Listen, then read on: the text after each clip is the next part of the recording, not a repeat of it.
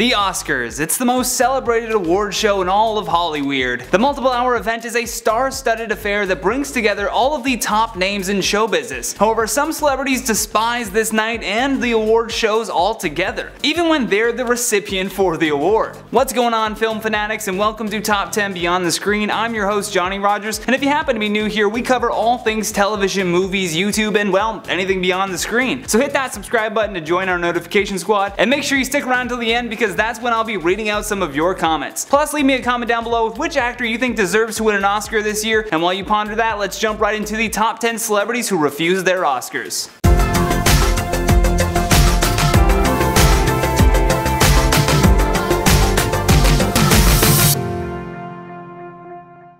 In at number 10, Roman Polanski. And the Oscar goes to Roman Polanski for The Pianist. Back in 2003, Roman Polanski had won the Oscar for directing The Pianist. However, due to him not showing up, Harrison Ford had to not only present the award, but accept it on his behalf. It's amazing that Polanski was still even considered at all for this category. After pleading guilty to having an unlawful relationship with an underage woman, he fled the US before he could be sentenced. So his status of refusal to accept the award probably came from the fact that he legally cannot be in the United States or else face jail time. He's like, no, but I'm good. We're sure that's why you're good. In at number 9, Woody Allen. The Academy congratulates Woody Allen and accepts this award on his behalf. Thank you. Woody Allen has won a total of 4 Oscars but has only attended the event once. That clip was from 1978 where Allen won the Oscar for directing Annie Hall, but due to his refusal to accept, they had to accept it on his behalf. The only time that Woody Allen touched the stage at the Oscars was in 2002. It was less than 6 months following the attacks of September 11th, and Allen wanted to tell the audience that the Big Apple was still a wonderful place to make movies. After the awards, Allen said, "I have no regard for that kind of ceremony. I just don't think they know what they're doing. When you see who wins those things or who doesn't win them, you can see how meaningless this Oscar thing is." Well said, Woody, well said. You creep. In at number 8, Paul Newman. Ladies and gentlemen, accepting the award for Paul Newman, the president of the Academy of Motion Picture Arts and Sciences, Mr. Robert Wise. Paul Newman had a very understandable beef with the Academy after being nominated for the award of Best Actor 6 times and never winning. Yet year after year, Paul showed up because he was nominated and patiently waited again and again for his big win. By 1987, Newman had 2 honorary Oscars and 6 nominations to his name before finally winning for his role in The Color of Money. Although the one time that Paul actually won, he didn't show up. Later he told the Associated Press, "It's like chasing a beautiful woman for 80 years. Finally she relents and you say, 'I'm terribly sorry, I'm tired.'" I love these statements, like, damn. Again, I'll say it. Well said, Paul. Well said. In at number 7, Banksy. Here are the nominees for Best Documentary Feature. Exit Through the Gift Shop, Banksy and Jamie DeCruz. For those of you who don't know who Banksy is, he's an anonymous British street artist that is known around the world for his sometimes very political pieces. He's done everything from graffiti to full exhibits showcasing his work. A film was even made about him in 2010 called Exit Through the Gift Shop. It was a documentary that followed around some of the top street artists as they went through their process and tried to avoid the authorities while doing so. Banksy, being the anonymous character that he is, did appear in the film, but his face was hidden and his voice was altered to protect his identity. When the film was nominated for an Oscar, Banksy agreed to attend, with his only request being that they do not reveal his identity. Well, the Academy did not see the value in that and refused to accommodate his request. So instead of showing up to the Oscars, Banksy did what he does best. A couple days before the event, this mural suddenly appeared in Los Angeles. The mural equates the Hollywood elite to the Galactic Empire from Star Wars. And I just love the stormtroopers working the cameras while the Oscar statue is altered to appear in the image of a true artist. More specifically, a Banksy. In at number 6, Eminem. Goes to... Woo!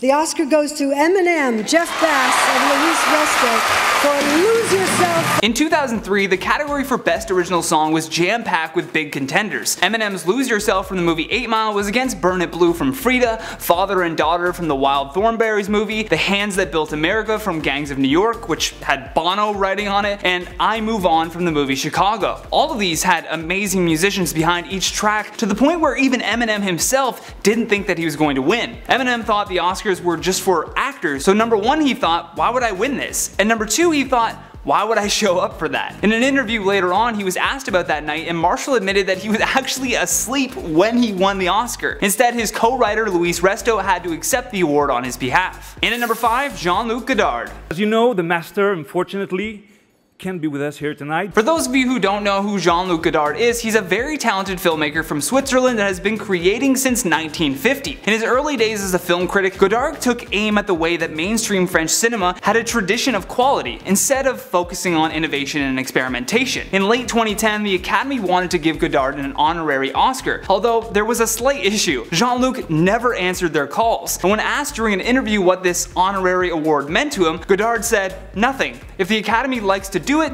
let them do it. But I think it's strange. I ask myself, which of my films have they seen? Do they actually know my films?" And later on during that same interview, he was asked why he never attended, and to that, Godard said that he doesn't have a visa to fly into the US, nor does he want to apply for one, adding, "And I don't want to fly for that long." Fair enough, Jean-Luc, fair enough. In at number 4, Katharine Hepburn. There is Katharine Hepburn and Golden Pond.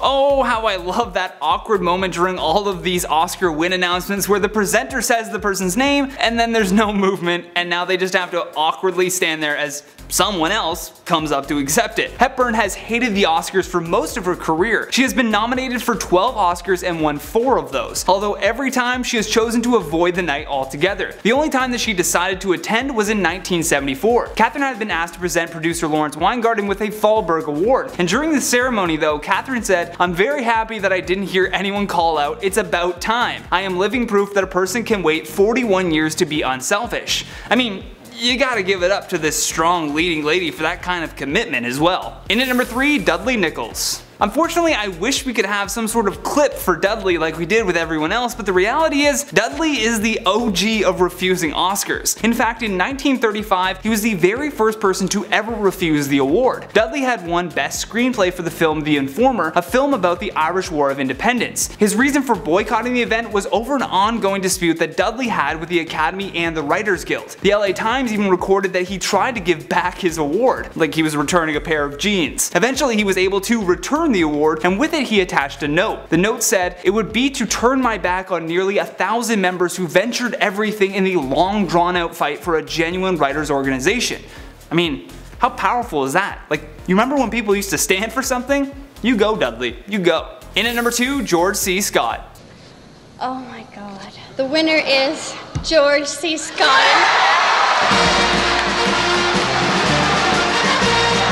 Accepting the coveted. Much like Dudley, George had a real problem with the Academy and the way they operated. In 1961, he received a nomination for Best Supporting Actor, but he told the Academy that he didn't want it. Furthermore, he told them that he disagreed on the principle of the award. George thought that the Oscars were simply a competition that pitted fellow actors against each other. Because of this controversy with the Academy, George would not be nominated again until 1971. However, the first year that they had him back in the nominations, this time it was for the Best Actor category, and sure enough, he won. And not only did he refuse to accept the award, or any of the nominations before that, he didn't show up at all. He went on again to insult the ceremony further, calling it, and I quote, "a 2-hour meat parade, a public display with contrived suspense for economic reasons." Powerful George C. Scott. I love that he decided to just dig his heels in further with his stance against the Oscars. Last but not least, in our number 1 spot, Marlon Brando.